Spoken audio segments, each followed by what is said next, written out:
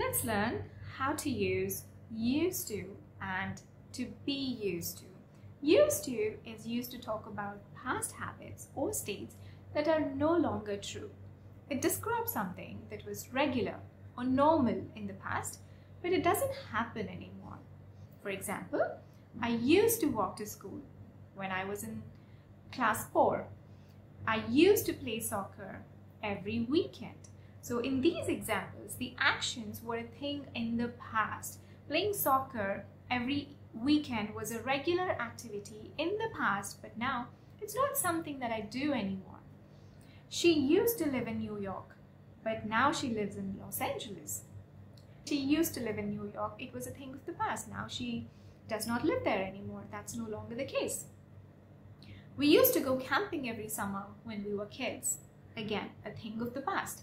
When we were kids, this was a regular activity, but it's not something that we do anymore.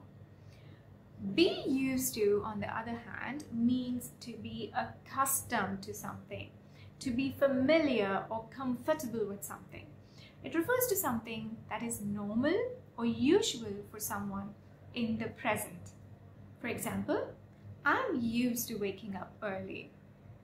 Meaning, waking up early is something that's normal and comfortable for me. I'm accustomed to it.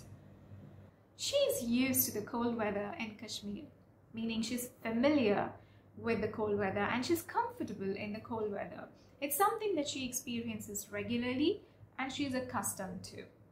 They're used to working long hours, means working long hours is normal for them. They have adapted to it and it's something that they can handle. So, used to is used for past habits or situations that no longer happen.